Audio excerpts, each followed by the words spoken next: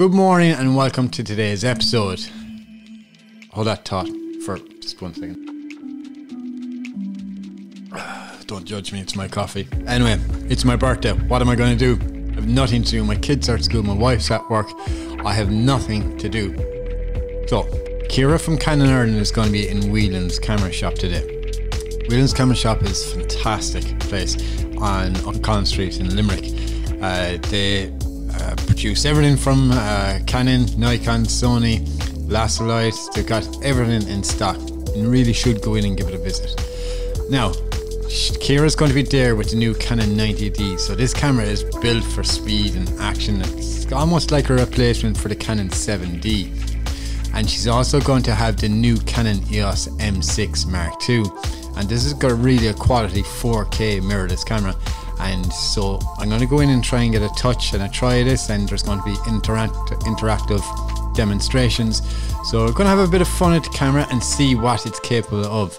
Now I'm going to bring my 105 Bokeh Monster and I'm going to use the adapter for it because I'm just mad to use that thing. And that is my favourite lens. Out of everything I own, that is my favourite lens. So yeah, without further ado, I'm going to start packing up my stuff now and we're going to hit the road and get into Whelans cameras. So actually I'll wait a small bit because it's still only 9:30 in the morning. They don't start till 11. So yeah, alright, so see you in a small bit. Okay, so guys, welcome along. We've actually come the whole way into Whelans. Kyera, nice to see you again. We got to see each other up in Dublin at the EOS launch event last year. So Kyera, you brought some toys along with us today. What have you got? Yep, so we have the two newest announcements to Canon, to our new range, to our full range. So we have our traditional DSLR and the newest in the mirrorless range. Okay. So both the EOS 90D and the M6 Mark II. Both are very, very similar cameras. They have the same sensor and that kind of thing. Both. So what sensor is in them? Is it like it's an APS-C sensor. Okay. But it's got Digigate processors, so because of that, they're very high resolution, high speed cameras. So they're the same Digigate processor as in the ESR. Exactly. Yes. Yeah. Okay. So very similar cameras. Obviously different build. You have DSLR and you have mirrorless. Otherwise, you know, as I say, they're both very fast. This is 10 frames per second. That's 14 frames per second. Did you say 14 frames a second? Yes, yeah. So really high speed. The autofocus system, like everything about them is fast. Okay. So they both share the dual pixel autofocus system that Canon's quite renowned for. Yeah, and same really high quality. Okay, so if I just walked into the shop now here and I wanted to buy a new camera, what are the selling points? What's the most popular thing about these cameras? What are you going to entice me to buy one of these? So depending on whether you are shooting stills or video, they're both actually very good for both video and for stills. On the video side, they both shoot full HD 60p, they both shoot 120p, and they both shoot 4K video. Very nice. Yes, so uncropped 4K video. So you'll be glad to hear. Now with the 90D, you actually have the choice. You can go cropped or you can go uncropped. Okay. You can choose. And then with the M6 Mark II, it's just uncropped 4K. So it shoots 4K at 30p. Yeah. You also have 4K time lapse, 4K frame grab. So yeah, they're for video. They're power horses, really. Excellent. Then otherwise for stills. So depending on what you want. I mean, if you're looking for something quite compact, but like the highest standard, like the highest quality photographs and that kind of thing. I mean, you can't go wrong with the M series because they're just so light and compact.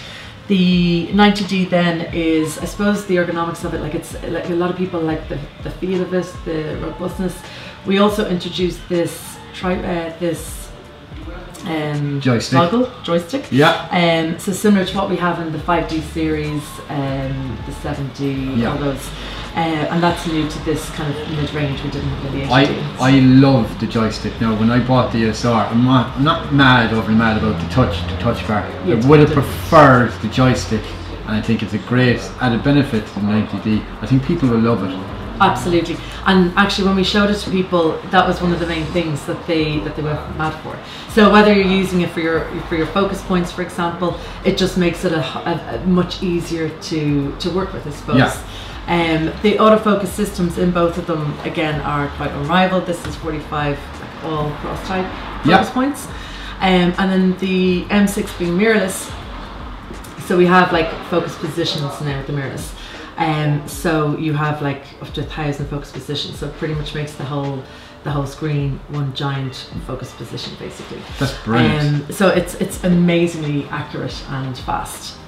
Excellent, excellent. So I'm a bit of a vlogger. I have a YouTube channel. I like to get out a bit. I don't post every week, but I enjoy doing it. So, but would one of these cameras be good for me as a vlogger?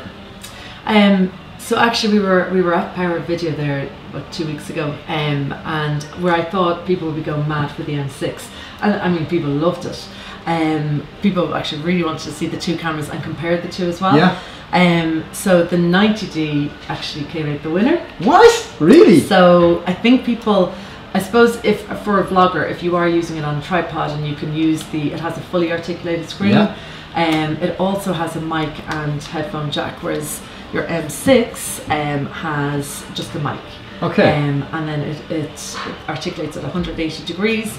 Now, of course, you wouldn't have the viewfinder on if you didn't, if you wanted to use the screen anyway. So that's the beauty of this. You have the EVF, and you can pop it on and off. So yeah, it actually came out the winner. I suppose the fact that you have a viewfinder and hot shoe separate, the fully articulated screen, and so the autofocus is quite good in both systems. So it's got phase detection and eye autofocus. Yes, exactly. So autofocus in both. It does work better in the M6 because it's mirrorless. Okay. And it works really, really accurate. And the way you would use the autofocus in this, you've used the EOS R, so you have the touch and drag, that's cool.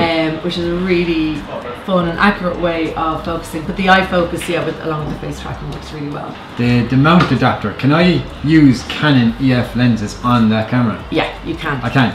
Okay. Yeah, so it comes with so we have like similar to the OR system, we have the RF to EF mount adapter. We have the same for the M system. So this is the tripod version, but you can get the standard version as well. So it's quite nifty, I suppose. It just pops on it. You can use any of the EF or EFS lenses that you currently have. That's awesome. I'm going to test that out now in a few minutes. And yeah, and it works really well. There's absolutely no difference in speed or quality or anything like that. All the focus is the exact same as if you use a normal native lens. Yeah, and Canon were very careful not to isolate, current DSLR users, for example, when they're switching between any of the systems. Cool. That's really exciting. And so coming back to the EVF, so that's a nifty little thing. I love the fact that you're able to use it and take it off. So as a vlogger, I'm able to take it off. I still have my 180 degrees. Is the quality in the EVF really, really good, or is it kind of not so great? Yeah, no, it's actually amazing. So it's a really nice, bright, crisp. It's a really high quality one. The beauty of it as well is because you have it kind of jutting out a little bit. Yeah. It's really easy to use the touch and drag. Focus so your nose doesn't get away. It happens to me all the time when I'm shooting DSLR. I'm shooting away next to me, my focus point is down the bottom right because I'm a left eye shooter. Okay. So I'm the opposite way around. Normal people are on the right eye shooter. No, I come across and my nose is hitting the touch points. So this actually is really beneficial. The fact that it does come out quite a bit. That's cool. Because I use the touch and drag focusing all the time. So it's actually That's cool. All right. So which is your favorite of the two and why?